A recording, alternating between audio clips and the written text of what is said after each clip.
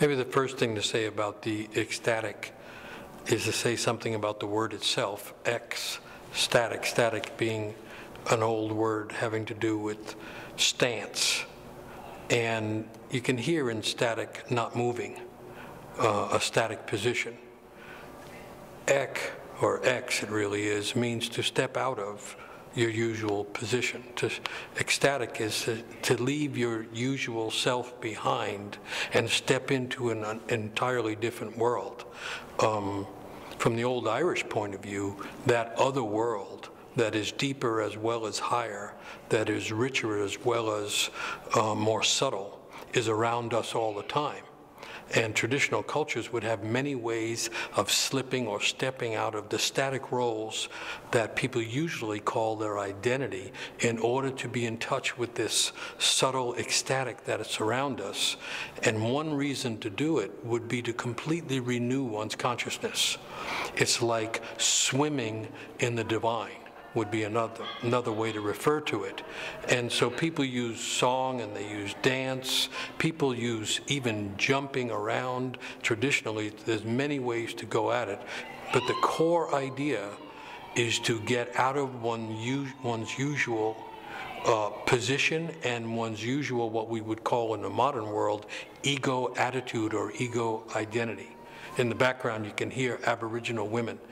They're singing, they're talking, they're allowing their voices to carry them further. In the background, you can see an Aboriginal painting where it's about this other world that is actually penetrating this world. It's very close, but it looks very different. A lot of people, in the modern world, use drugs and things to get this feeling of the ecstatic. And as the world becomes a more pressured place, as it becomes a more discordant place and a less welcoming place, one of the few ways to get back to the pure exuberance of living is to find ecstatic circumstances. Probably the core energy in the ecstatic is joy. There's a difference between joy and happiness. In modern America, people know that you have the right to pursue happiness. The only problem is happiness is not really what we want. Happiness is okay. The problem with happiness is it's related to the word happenstance. Happiness is something that happens and then it's gone. In the ecstatic, chanting, singing, dancing, making of music, and all the ecstatic practices of ancient times that are making kind of a comeback, you find levels of joy. And once joy enters a person, it remains there. Joy is part of the eternal, whereas happiness is part of the temporary and immediate.